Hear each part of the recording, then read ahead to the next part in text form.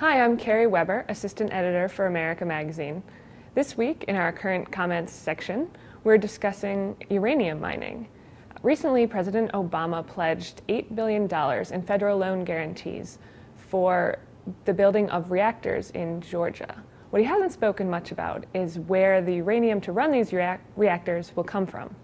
One possible location is the Arizona 1 mine. It's located within a strip of mines on the northern rim of the Grand Canyon, about 10 miles from the rim. Denison Mining is a company from Canada who has recently begun mining there again after a hiatus of about 20 years. One of the things that's motivated Denison Mining is a rise in uranium prices. Now it's expected that about eight trucks per day carrying 20 tons of uranium each could be hauled out of the Grand Canyon's rim. The mining companies argue that the uranium will help to power cleaner, more efficient forms of energy through nuclear reactors. However, environmentalists take a different approach. They see the mines themselves as potentially damaging to the environment and to the health of people who might be living near the mines. In 2008, in an area within 5 miles of the Grand Canyon, there were approximately 1,100 mining claims there. This is up from 10 in 2003. In the 5 states where mining is allowed out west, there are more than 43,000 claims.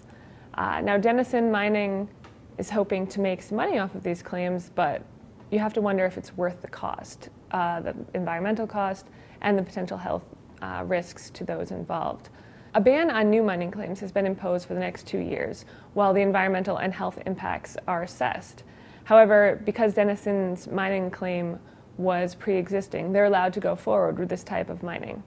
Over 50 years ago, uranium mining began on the Navajo Reservation in northern Arizona. There, the Navajo people unknowingly built some of their traditional homes, called hogans, with dirt floors made of dirt that was contaminated with uranium. Sheep today can still be found grazing on land that has radioactive residue. Prolonged exposure to these radioactive materials is thought to cause disease such as cancer and birth defects in those exposed. A recent U.S. Geological Survey found that 95% of the water near formerly mined areas of the Grand Canyon is in fact drinkable. But that means that 5% is not, and we need to ask ourselves if that is good enough. The U.S. needs to work to clean up the old mines, to make sure that those are secure and to secure the safety of those living near them, and to ensure that the new techniques are safe and secure before moving forward with new claims. From America Magazine, this is Kerry Weber.